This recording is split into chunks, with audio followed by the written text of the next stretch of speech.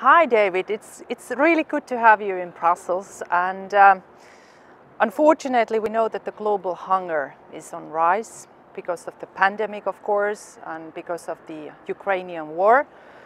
And the European Union wants to play its part. And I'm very happy to announce today that we have decided, the European Commission has decided to join the Global School Meals Coalition, which is initiated by the World Food Programme. So could you tell us a bit, what is this initiative and why it's so important? Well, it's absolutely essential. If you're going to change the fate of a nation, you invest in your children. And so we need to encourage, particularly like the African Union and 60 other nations around the world working in places like Africa, to invest in your children.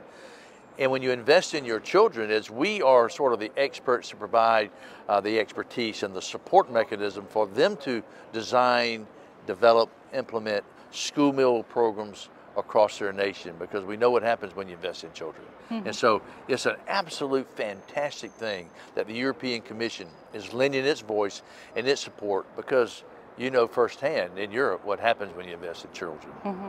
I fully agree with you that from my perspective, this school meal coalition, it's a kind of a social innovation in a way.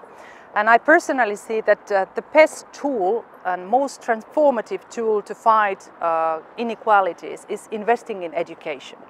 And I think also from that perspective, I think, you know, if we want to provide access to education for all children globally, especially for girls, maybe, you know, this school meal is one part of that approach, so that families, you know, they really want to put the kids to school in order to receive free meal. So could you also explain a bit about the impact of this initiative? I know that it has been ongoing some time already, so what are the impact of the school meal coalition?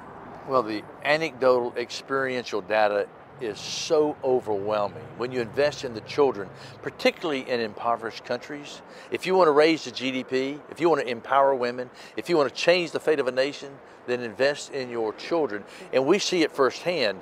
And I can go into country by country by country where we've worked with the local government or the national government to implement a school program, helping with the smallholder farmers, helping the children get into the school, especially girls who usually are denied school access in many of these places. And when we implement these type of programs, you have a healthy child who's learning, and the little girls end up in school. You see teen pregnancy drop.